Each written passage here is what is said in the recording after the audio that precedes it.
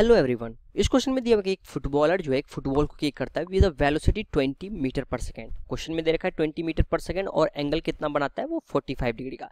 तो यहाँ पे मैं वही आपको ग्राफिकली दिखाने की कोशिश भी किया हूँ। 45 डिग्री पे वो एक बॉल को किक करता है 20 मीटर पर सेकेंड। तो ये हम जानते हैं कैसा पाथ जाएगा, ये पैराबोला पाथ बनाएगा, डाउनवर्ड्स पैराबोला। इतना बात क्लियर है। तो हमें क्या क्या पूछा रखा है इस क्वेश्चन में, तो ये बोल रहा है कि find the time taken by the ball to strike on the ground. मतलब कि यहाँ से जाएगा और पैराबोला इक्वेशन बनाएगा, मतलब कि ये इक्वेशन ऐसा बनाएगा, ठीक है, पाथ, और फिर ये ग्राउंड पे आ जाएगा। मतलब कि ये ग्राउंड से स्टार्ट हुआ और ग्राउंड पे आ जाएगा। तो ए नंबर में पूछा हुआ है तो कितना टाइम लगेगा।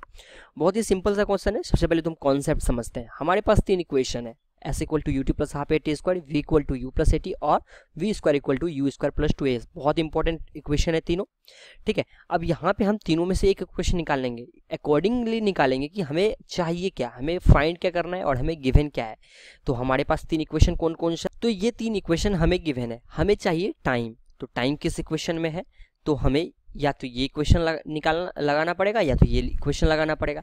लेकिन हमें अब दे क्या क्या रखा है, हम क्वेश्चन को समझने की कोशिश करते हैं। हम क्वेश्चन को यहाँ पे बनाएंगे कैसे, कैसे हम समझ में आएगा कि ये तीनों फार्मूला में कौन सा फार्मूला यूज करना है हमें, ठीक है। हमें यहाँ पे दे क्या क्या रखा है, हमें दे रखा है इनिशियल वेलोसिटी जो कि 20 मीटर पर सेकेंड है, और हमें एक एक्सीलरेशन पता है जो कि एक्सीलरेशन ड्यू टू ग्रेविटी ये नीचे की ओर लग रहा है। ये तो हम यही हमें दोनों पता है, यानी कि हमें एक्सीलरेशन का वैल्यू पता है और हमें इनिशियल वेलोसिटी पता है, और हमें कुछ नहीं पता है, हमें फाइनल वेलोसिटी नहीं पता है। तो हम यानी कि v तो हमें पता नहीं है, तो हम कौन सा इक्वेशन लगाएंगे बच्चों, s equal to ut plus half at square. तो मैं ये लगाने की कोशिश करता हूँ। सबसे पहली बात तो ये हम अगर प्रोजेक्टाइल मोशन पढ़ते हैं, ये 2D मोशन है, ठीक है। एक्स एक्सिस में अलग है, वाई एक्सिस में अलग हम लगा सकते हैं तीनों के क्वेश्चन को। तो हम क्या करते हैं कि वाई एक्सिस में ये लगाने की कोशिश करते हैं, ठीक है। वाई एक्सिस में कैसे लगाएंगे, S Y is equal to you Y into T plus half into A Y into T का स्क्वायर। क्यों लगाएं वाई एक्सिस में, क्योंकि हमें वाई एक्सिस में वेलोसिटी भी पता है। इसका हम लोग दो कंपोनेंट कर सकते हैं। ये जो अगर 20 मीटर पर सेकेंड, इसका दो कंपोनेंट कर सकते हैं, एक एक्स कंपोनेंट कर सकते हैं और एक बच्चों वाई कंपोनेंट कर सकते हैं, ठीक है। एक्स कंपोनेंट इसका क्या हो जाएगा 10√2 मीटर पर सेकेंड, ठीक है, 10√2 मीटर पर सेकेंड। 20 का कॉस ऑफ 45 लेंगे इधर एक्स एक्सिस में, और 20 का साइन ऑफ 45 लेंगे, और इधर भी हो जाएगा 10√2 मीटर पर सेकेंड, ठीक है। क्लियर बात है।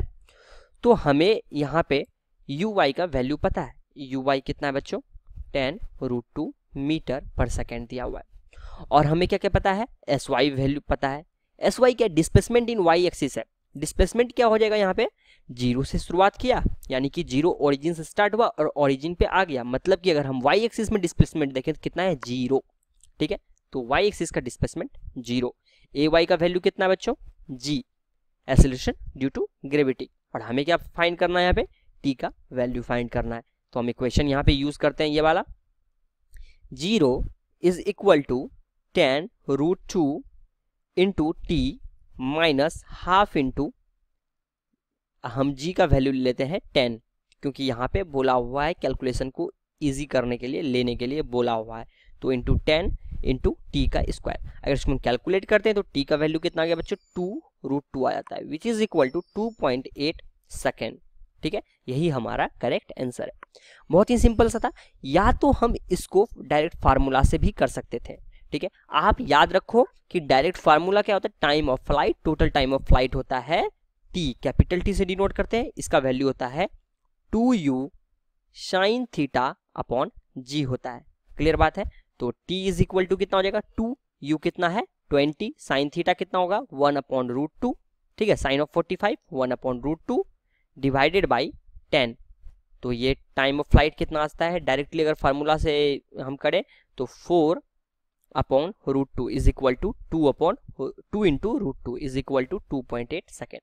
तो डायरेक्टली फार्मूला से मैं कर सकता था, लेकिन हमें समझना है कि क्वेश्चंस को करना कैसे है, क्वेश्चंस को कैसे, आखिर कौन सा फार्मूला यहाँ यूज करना है, क्वेश्चंस में क्या कॉन्सेप्ट यूज हुआ है, हमें वो समझना है। इसीलिए हम दोनों तरीका से करेंगे। तो ये तो हो गया फार्मूला, या हम कह सकते हैं ट्रिक, ठीक है। तो हम यहाँ पे डायरेक्टली, बहुत इंपॉर्टेंट फार्मूला है, t is equal to 2u sine theta upon ji, directly याद रखेंगे, या तो हम ऐसे भी कर सकते हैं। क्लियर बात है। तो हम अब दूसरे क्वेश्चंस की ओर बी नंबर पे चलते हैं। बी नंबर में क्या पूछा हुआ है बच्चों कि find the maximum height it reaches, ये कितना मैक्सिमम हाइट रीच करेगा। ठीक है, तो इसका हम कॉन्सेप्ट समझते हैं कि मैक्सिमम हाइट पे होगा क्या। सबसे पहले तो ये हमें समझना होगा मैक्सिमम हाइट कहाँ होगा बच्चों, यहाँ पे होगा। यहाँ पे क्या होगा, इसके पास अगर ये हम बॉल क्या है, फुटबॉल है, फुटबॉल के पास दो वेलोसिटी, एक एक्स एक्सिस में वेलोसिटी, एक वाई एक्सिस में वेलोसिटी है।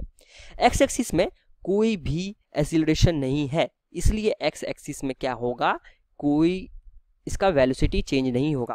क्लियर बात है, तो इसका वेलोसिटी क्या हो जाएगा, यहाँ पर भी 10√2 मीटर पर सेकेंड होगा। ठीक है, कोई इसमें वेलोसिटी चेंज नहीं होगा एक्स एक्सिस में, पर वाई एक्सिस में क्या होगा, धीरे धीरे वेलोसिटी चेंज होगा। क्लियर बात है, क्यों, क्योंकि वाई एक्सिस, वाई अगर हम एक्सिस का बात करें तो उसमें एक्सेलरेशन ड्यू टू ग्रेविटी नीचे के डायरेक्शन में एक्सेलरेशन लग रहा है। क्लियर बात है, तो वाई वेलोसिटी यू वाई का वैल्यू चेंज होगा हमेशा। तो अगर हम हाईएस्ट पॉइंट का बात करें तो हाईएस्ट पॉइंट पे सिर्फ और सिर्फ एक ही इसका x कंपोनेंट रहेगा, y कंपोनेंट 0 हो जाएगा। ठीक है, ये थोड़ा ध्यान देने वाला बात है। हाईएस्ट पॉइंट पे यू वाई कंपोनेंट कितना हो जाएगा, वी वाई कंपोनेंट कह सकते हैं, फाइनल वेलोसिटी का कंपोनेंट 0 हो जाएगा। क्लियर बात है। अगर हम यहाँ पे देखें तो हमें क्या निकालना है, यहाँ पे निकालना है मैक्सिमम हाइट। तो मैक्सिमम हाइट के लिए कौन सा फार्मूला यूज करेंगे, यानी कि हमें यहाँ पे डिस्प्लेसमेंट निकालना है कि एक्स एक्सिस में यहाँ तक जो है, यहाँ तक कितना डिस्प्लेसमेंट हो रहा है वाई एक्सिस में। क्लियर बात है, यानी कि डिस्प्लेसमेंट के लिए कौन सा फार्मूला यूज कर सकते हैं, ये वाला फार्मूला यूज कर सकते हैं या तो ये वाला फार्मूला यूज कर सकते हैं। ठीक है, अब हमें गिवन क्या क्या दिया हुआ है, हमें यहाँ पे पता है, अगर हम वाई एक्सिस में लगाएं तो हमें इनिशियल वेलोसिटी पता है, यू वाई पता है, वी वाई पता है, ए वाई पता है, एस नहीं पता है, तो क्या लगाएंगे, we square equal to you square plus 2as को वाई डायरेक्शन में लगाएंगे तो we Y square is equal to you Y square plus 2 into A Y into S Y क्या कह सकते हैं, एच कह सकते हैं।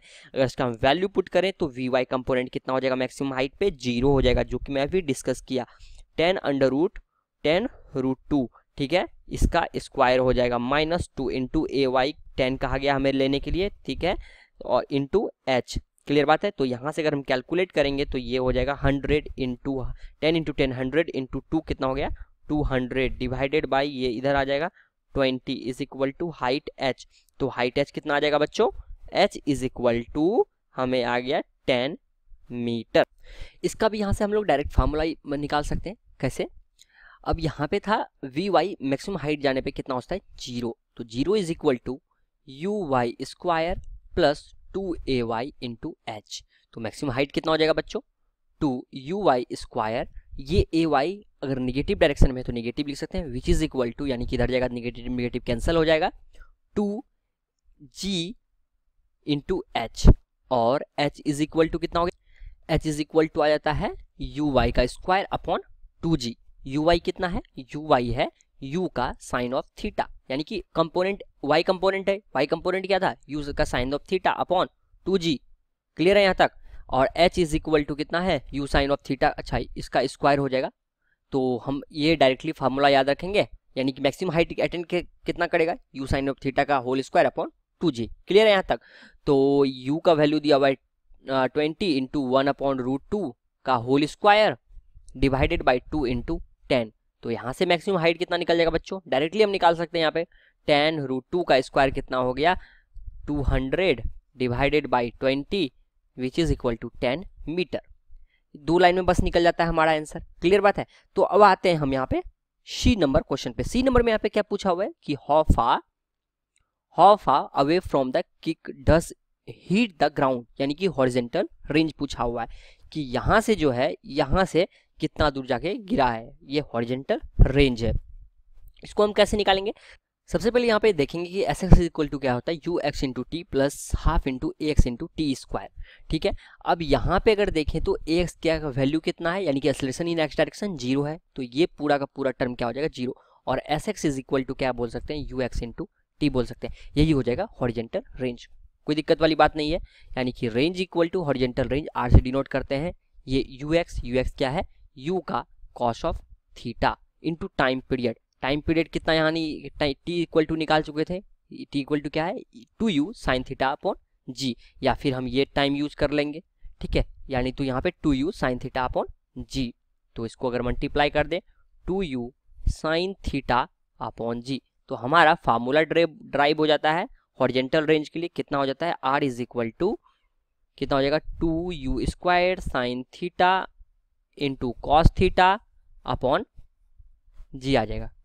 यहाँ पे जो है 2 sine theta into cos theta को क्या बोल सकते हैं, इसको बोल सकते हैं कॉस ऑफ 2 थीटा, ठीक है, सॉरी साइन ऑफ 2 थीटा।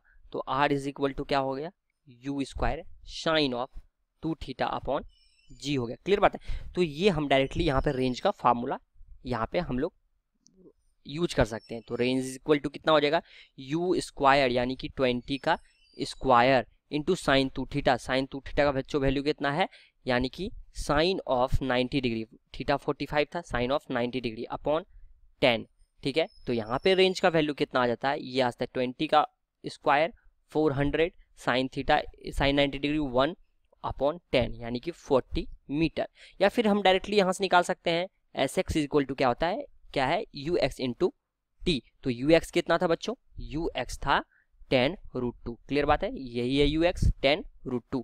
तो 10√2 इंटू कितना हो जाएगा 2.8 सेकेंड, 10√2 10 इंटू √2 इंटू 2.8 सेकेंड, ठीक है, जो कि हम ए नंबर में फाइंड किए थे। तो इसको अगर इसको हम कैलकुलेट करते हैं तो हमारे पास आता है 39.6 मीटर।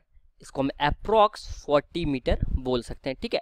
तो ये हम सारा यहाँ पे 3 फार्मूला यूज किए हैं। बस एक range equal to u² sign 2 theta upon ji use कर सकते हैं, height equal to u sine theta का स्क्वायर अपॉन 2g, और time period equal to 2u sine theta upon जी, ये डायरेक्टली यूज कर सकते हैं। डायरेक्टली यूज करेंगे तो हमारा 2 मिनट में आंसर आ जाएगा।